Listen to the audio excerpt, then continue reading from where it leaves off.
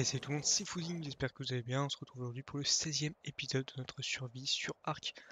Donc dans la précédente vidéo, on avait terminé en essayant de tamer un loup sinistre au niveau 145. On n'a pas réussi.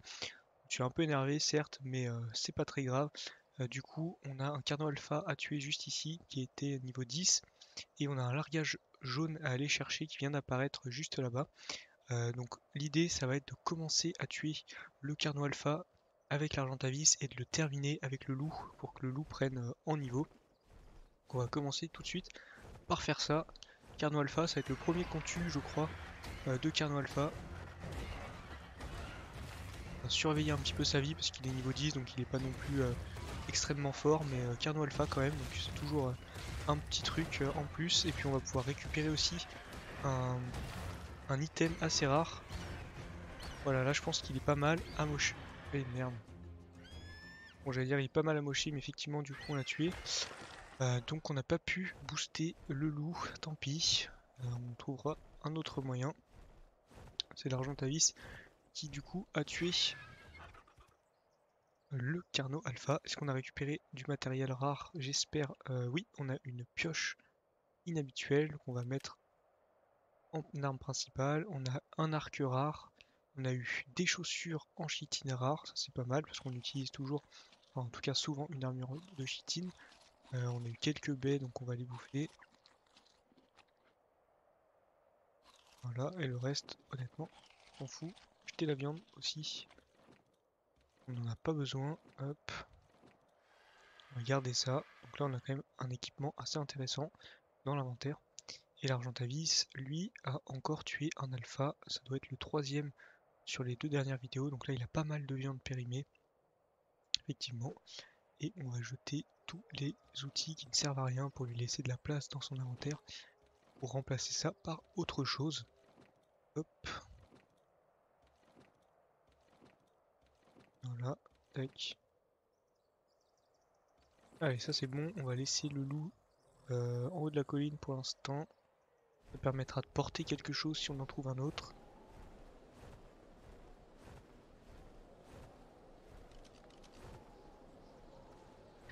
Ouachou, il y a un mâle pulvoria 150. Ça c'est du gros niveau ça pour le coup. 150, c'est pas mal hein. Bon, on va pas trop s'approcher non plus. Mais très très beau au niveau. 150 c'est le maximum. On va aller récupérer le largage jaune qui vient de tomber là-bas. J'espère qu'on va avoir une bonne arme. Parce que là, franchement, on n'a pas eu beaucoup de chance sur les largages jusqu'à présent. On a quelques bonnes armes. En fait, on n'a jamais eu de fusil ou de fusil mitrailleur, de pistolet ou ce genre de choses qui font vraiment avancer la survie. Même une lance légendaire ou une épée légendaire directement, ça pourrait être super. On va voir si on a de la chance avec ce largage-là. Dans le biome neige, plus de chances de trouver des, des choses vraiment rares et vraiment intéressantes. Donc on va voir. Hop. Allez, on va tout casser. On va rentrer dans le tas avec l'argentavis. On va aller se faire les déodons. Ensuite, on prendra le largage une fois que la zone sera nettoyée. Voilà. Là, je pense que la zone est nettoyée. Hop. Ravitaillement. On a eu des chaussures en chitine. Alors, on en avait déjà eu il y a 30 secondes. En tuant le carnot alpha. Mais du coup, on en a une deuxième paire. On fera avec. Hop. Est-ce qu'il y a des loups par là? Non. Et justement, on arrive à l'entrée d'une grotte avec un artefact à l'intérieur. C'est pas une grotte très difficile celle-ci, mais en général, j'ai toujours un bug. Il n'y a pas l'artefact dans cette grotte-là. Ça nous est déjà arrivé sur une précédente vidéo qu'il n'y avait pas d'artefact dans une grotte. Mais alors pour le coup, dans celle-ci, j'en ai jamais eu un seul. C'est pas la première fois que je vais voir, mais on pourra aller voir ensemble. Mais vous verrez qu'il y aura sans doute pas l'artefact, sauf si on a de la chance et du coup il a apparu, mais j'ai jamais vu l'artefact dans cette grotte pour avoir fait le tour plusieurs fois. L'entrée est juste ici, en bout de la descente. On fera le test, quand même, mais je pense pas qu'on va trouver quelque chose. Du coup, on va remonter, là on perd un petit peu en visibilité, c'est vrai. On va voir s'il n'y a pas un loup sinistre éventuellement, à essayer de trouver quelque part.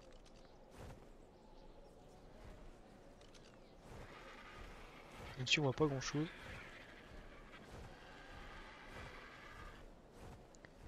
On va juste récupérer un petit peu de matériaux parce que là, ici, ce sont des roches à pétrole. Donc là, on peut voir qu'on a récupéré 95 pétrole sur une seule roche. Ça, c'est plutôt pas mal pour le coup. Ça permet de récupérer cette ressource-là qui est quand même assez précieuse de manière assez facile. En plus, il y a beaucoup de roches de pétrole dans le biome neige. On aura l'occasion d'en retrouver un peu partout. On va retourner voir le loup. Donc là, au niveau de la carte, on est ici. On va récupérer le loup, puis on va aller traverser un petit peu le biome neige parce que on a fait qu'un seul côté pour l'instant. On va aller voir de l'autre côté si on peut trouver des choses intéressantes. On va quand même regarder s'il n'y a pas des loups sur la montée, parce qu'en général, il y en a quand même assez régulièrement. Donc là, j'allais dire il y en a un, mais effectivement c'est le nôtre. On va le récupérer. On va aller voir en haut de la tour bleue ce qu'il faut pour appeler, on va dire, le boss de la tour. Bien sûr, on va clairement pas le faire avec un Loup Sinistre parce que sinon on va se faire exploser. Ça va être très difficile, il faut qu'on ait beaucoup de dinos qui soient avec un gros niveau, beaucoup de dégâts, beaucoup de vie. Mais on va quand même aller voir ce qu'il faut, par curiosité. Hop.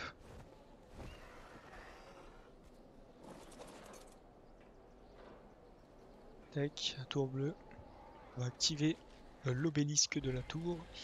Et donc si on veut ouvrir la tour en mode difficile, il faut artefact de la bête, artefact de la meute, artefact du dévoreur, donc celui-ci on l'a.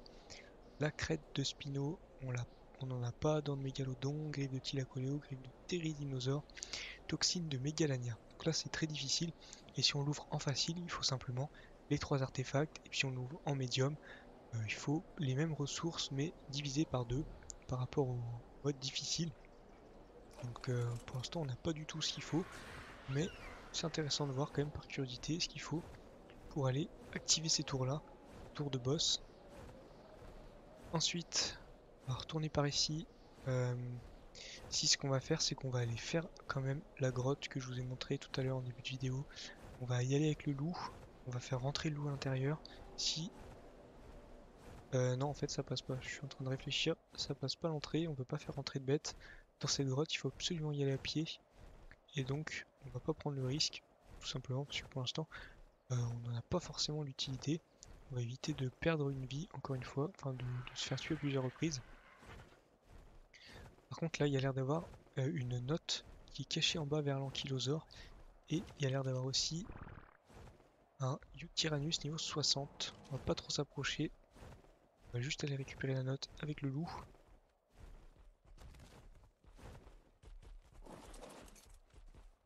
Comme ça, il va prendre en niveau. Hop. Ah merde, on est trop lourd. On est trop lourd, on est trop lourd. Qu'est-ce qu'on peut mettre dans l'argentavis? Bah la fourrure déjà. On a pas mal de rochers, on va mettre les flèches.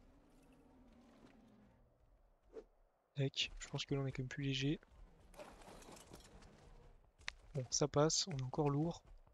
Mais ça passe, alors peut-être que dans l'inventaire du loup il y a déjà des choses. Voilà, on va virer un peu de viande. Et on va lui mettre un poids. Enfin un point en poids. Et on va récupérer l'artefact, ça devrait lui permettre de monter pas mal de niveaux. Allez. Hop. Donc on récupère un nouvel artefact. Enfin, une nouvelle note plutôt, la note d'Elena numéro 24. Et on va aller bouffer le stégo, un l'ankylo. Voilà, parfait. Du coup il a dû prendre un peu de points. Il a pris 11 points, parfait. Donc on va lui monter en vie, on va lui mettre à 2000 points de vie. On va monter en énergie, presque 1000. Et dégâts à fond, 560%. Voilà, donc là il est déjà beaucoup plus intéressant. Hop, et si on descend un peu... Oh putain, pas qu'il perde de vie. Wachou! Oh là là là là.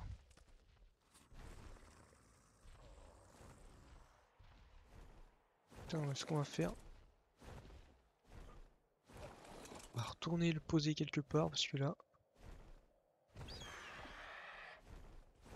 Wow. on va retourner le mettre avec le T-Rex. Pour sécuriser quand même au moins un loup. Putain, s'il serait mort comme ça aurait été franchement le comble entre celui de la vidéo précédente qu'on n'a pas réussi à avoir et là de tuer celui-là, ça aurait été la malédiction du loup clairement.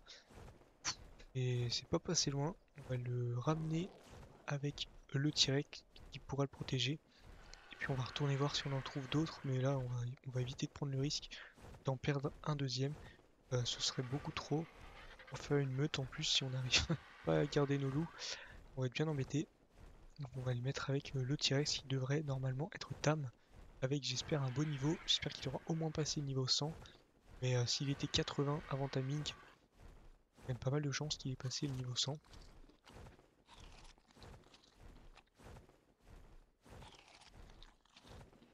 Je crois qu'il était peut-être un peu plus par là. Il va être par ici, je dirais. Ouais, il est là, niveau 134. Parfait.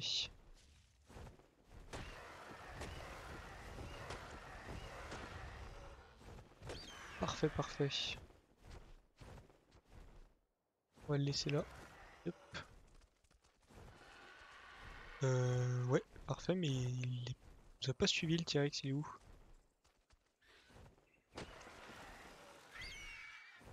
Alors? Ah, il est là, ça. Il est un peu coincé dans tous les arbres. On va s'en sortir. Hop, on va faire un peu de nettoyage. Tac.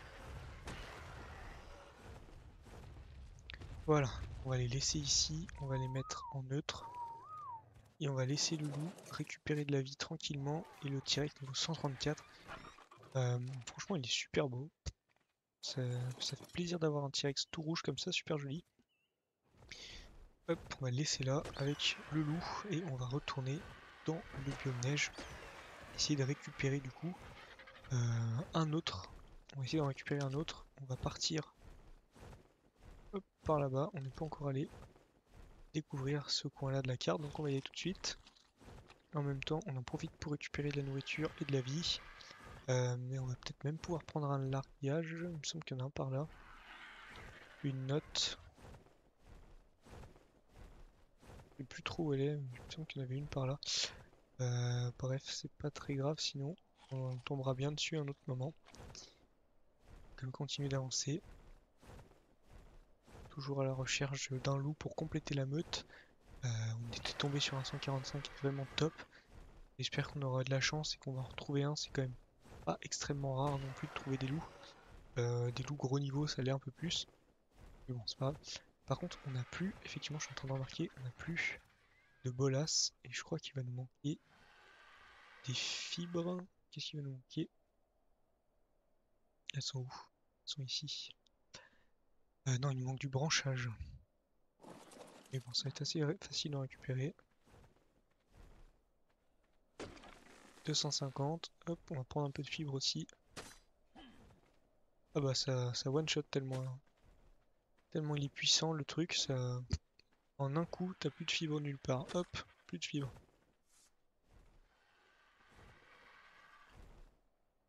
Allez hop, on va reprendre la ralentavis, on est reparti.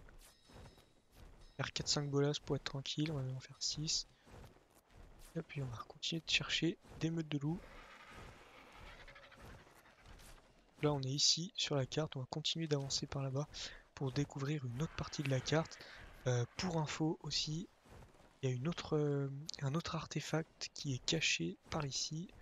L'entrée de la grotte est un peu plus haut, je crois qu'il est là où il y a le mammouth. Ouais, ici il y a une entrée de grotte. Et en fait il y a un artefact qui se cache tout au fond de la grotte. Donc on va pas le faire encore une fois, on n'a pas les dinos pour, mais en tout cas il y a un autre artefact qui est caché par là-bas. Donc on le fera dans une prochaine vidéo, bien sûr, quand on aura notre meute de loup qui sera opérationnelle. Qui permettra de faire ce genre d'expédition Alors là, il y a un autre loup. Il est où? Ah merde, il y en avait un. Ah si, il est là. Niveau 5.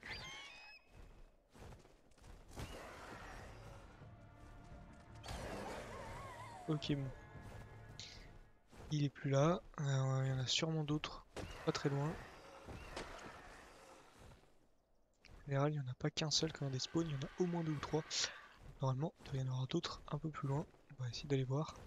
Il y a un largage bleu là-haut. On va essayer de le récupérer. Il y a un peu de baston par là-bas. On va aller récupérer le largage bleu, c'est pas trop tard. On va le tenter, puis peut-être que sur le chemin, on va trouver ce qu'il nous faut.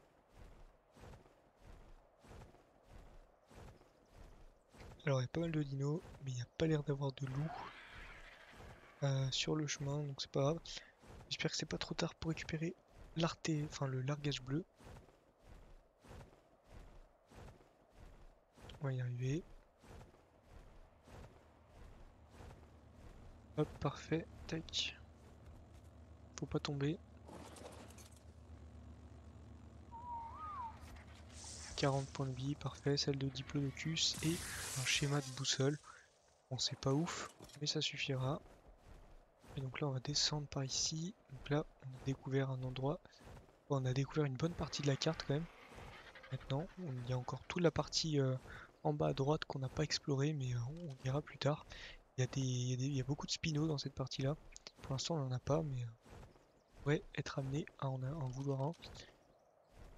Alors, un loup niveau 10. On a quoi? On a un deuxième loup niveau 75, chef de meute, donc c'est le plus fort de la meute.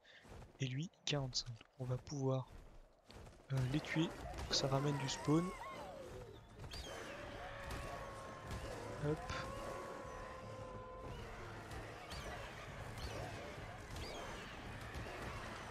Voilà. On aura peut-être plus de chance en allant plus bas là-bas. C'est des daidons. On va aller un peu plus là où il y a de la visibilité. Ça on pourra sortir à longue vue, parce que là dans les forêts il y en a plein, mais on voit pas très bien ce qui se passe. Il suffit de tomber sur un Utyranus ou quelque chose comme ça, et ça devient tout de suite beaucoup plus compliqué. Alors que là on a quand même pas mal de visibilité sur les côtés de montagne. On va essayer de rester dans ces eaux là. Hop, 1,35, un mammouth niveau 20. Tac, on va passer par ici. C'est du smilodon en bas ici. Niveau 80, pas mal. Là il y a un argentavis qui est quand même assez joli. Niveau 10. Je vais voir ici, entre les deux rochers, c'est super joli. Super beau. Il va y avoir un point de vue, je pense, si on... A priori, parce que là, on doit pouvoir monter ici. Ah non, on peut pas sauter de l'autre côté. Ok, bon bref, c'est super joli en tout cas. Mais il n'y a pas de loup pour l'instant. Ouais. On n'a pas trop de chance là pour le coup. On tombe plus du tout sur des meutes de loups. En plus, ils ont des niveaux qui sont très bas. On est tombé sur un niveau 5 tout à l'heure, ce qui est vraiment très très bas. Au niveau de la carte, on continue d'explorer. Aller par là-bas, on va continuer de faire le tour. Peut-être tomber sur un truc sympa au bout d'un moment. Qu'est-ce que c'est ça? Spino, niveau 25. Et en face, il y a un Utyranus, niveau 15. Ok.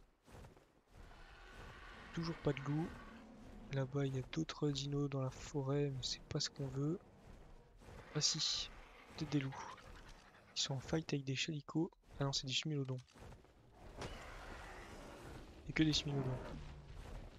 Alors là, il y a un autre Utyranus là-bas dans la forêt. Niveau 20. On s'en fout. Et ensuite, on a fait le tour. Ah là, il y a d'autres loups. Lui, il est super beau. C'est le chef de meute, mais il est niveau 45. C'est-à-dire que c'est une meute avec peu de niveaux encore une fois. Ah, il y en a d'autres ici. Ah non, c'est des Daodons. Ok. Là, on se fait attaquer par la meute de loups, justement. Hop. Voilà. Là, on les a tous tués. Ils étaient bas niveau de toute façon. Le meilleur niveau était 70. C'était le chef de meute qu'on a vu tout à l'heure, mais c'était pas suffisant. Ici, c'est plutôt des Daodons, encore une fois.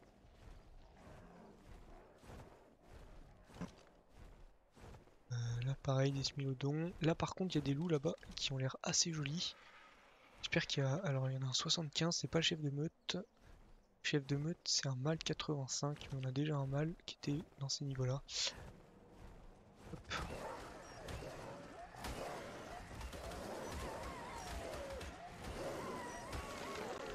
Voilà. Le tour. Au moins on sera plus embêté.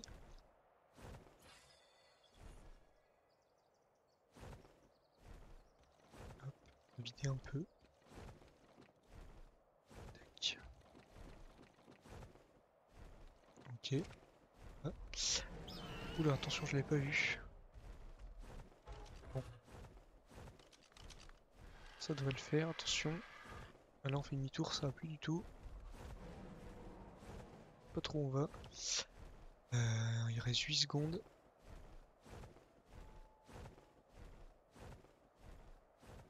Allez. Top. Ok, bon, on s'est fait surprendre encore une fois par le Tyrannus qui était un peu plus... Il était par là-bas. On va aller voir son niveau, ça se trouve il était gros niveau. J'avais pas vu qu'il y avait un Tyrannus juste en dessous. Il est là. Niveau 15, ouais non. Bas niveau, par contre on va aller le tuer parce que du coup on va pouvoir récupérer un poumon du Tyrannus quand on les tue. Et en fait c'est vrai que depuis tout à l'heure on en croise plein mais on en a tué aucun. Là voilà, on a pu récupérer le poumon du Tyrannus normalement. Juste ici, on va le mettre dans l'inventaire. Et on a pas mal de viande pour le coup dans l'argentavis, qui a encore pas mal de poids aussi. On va jeter un stack de 200 fourrures parce qu'on en a suffisamment. On a déjà pu faire la mûre donc ça suffit. Et du coup, là on a presque découvert toute la zone neige, alors qu'on en avait découvert aucune partie avant la précédente vidéo. Et là du coup on s'est fait un petit peu le tour du biome neige à la recherche d'un loup. Gros niveau pour l'instant, on n'a pas trouvé. On va aller voir par là-bas vers le largage jaune. Parce qu'en fait en bout de carte, peut-être plus de chances de tomber dessus. Je sais pas, on verra.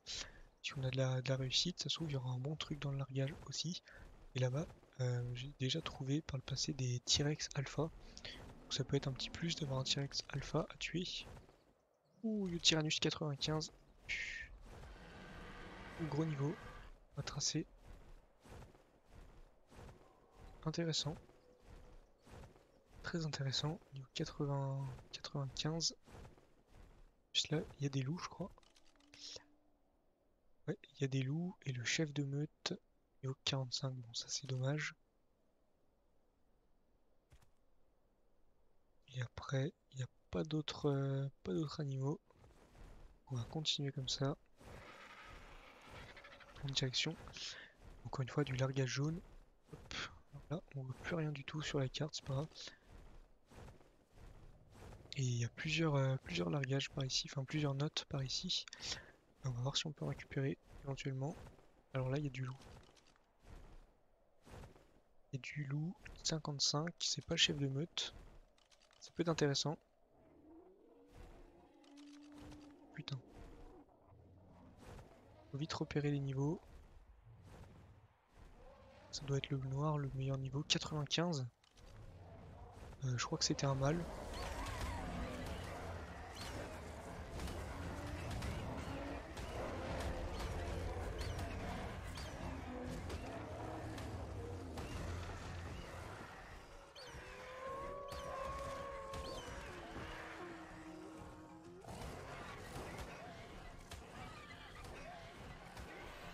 Hop, on a emmené le mâle avec nous.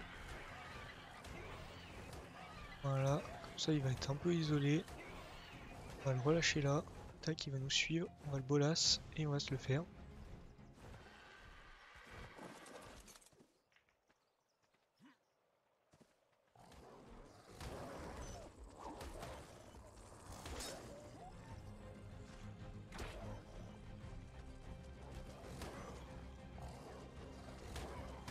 Hop, on va juste aller tuer 1 kilo. Voilà, tac. Et là, normalement, le mâle chef de meute. Hop, on devrait pouvoir le tam. Là, encore un loup. Wow. Oh merde, il s'est barré. Oh putain, ça va faire comme l'autre.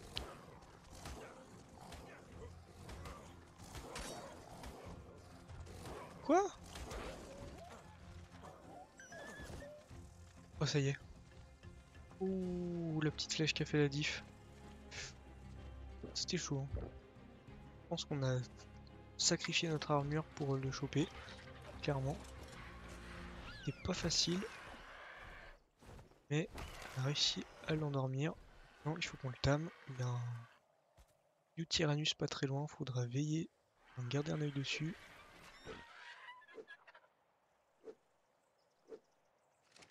Hop. Bon, on s'en sort bien honnêtement. Un mâle 95, donc du coup on aura 2 mâles, il faudra qu'on trouve des femelles après. Ou un mâle éventuellement niveau 140. Qui viendrait remplacer un autre mâle de la tribu. Et puis si on a beaucoup de loups, c'est pas grave, hein, ça fera une grosse meute, ce sera peut-être même mieux au final.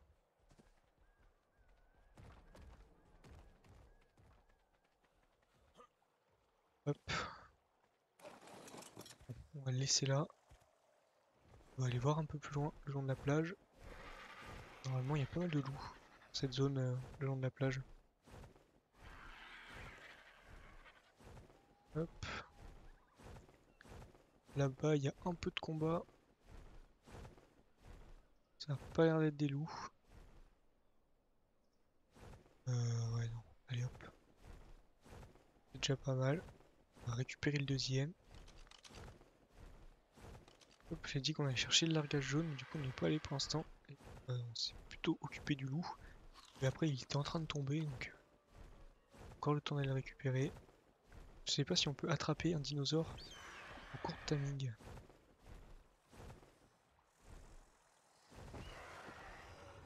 Non. Dommage, bah, c'est pas grave, on va tracer. On va aller récupérer le largage jaune en attendant. Et on va guetter par ici parce que, encore une fois, il y a déjà eu des T-Rex alpha dans cette zone. Hop. Ouais, on verra. Déjà aller voir ce qu'il y a dans le largage jaune, je pense qu'on peut trouver des trucs assez sympas. En général, largage jaune c'est plutôt bon signe, donc j'espère qu'on aura de la chance. On va trouver une bonne arme. Et en plus là-bas il y a de quoi aller chercher un largage, enfin une note plutôt. J'espère qu'on n'arrivera pas trop tard pour le largage jaune.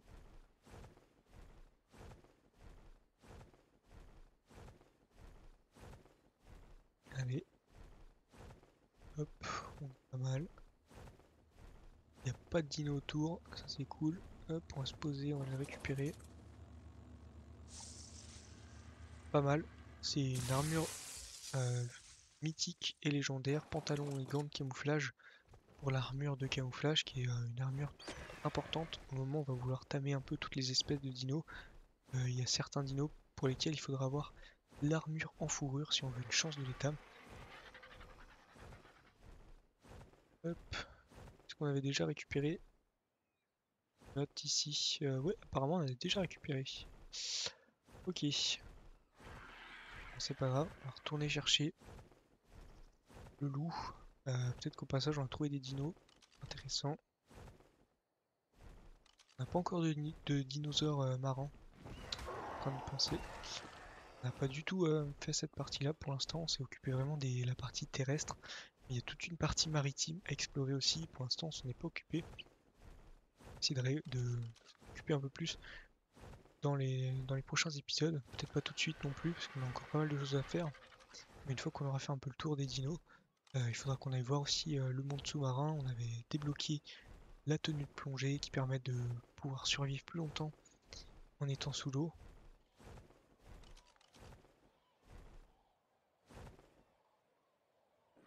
Pas vu le niveau.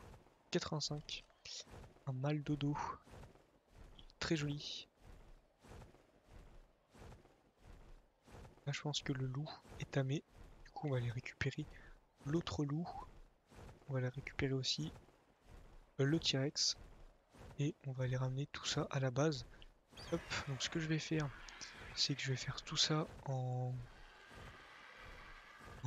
ellipse, ramener les dinosaures à la base et puis on reprendra le prochain épisode directement à partir de la base. Donc c'est la fin de celui-ci. Si vous n'êtes pas abonné à la chaîne, n'hésitez pas à vous abonner, à partager, à liker la vidéo et on se retrouve très bientôt pour l'épisode suivant. Salut tout le monde!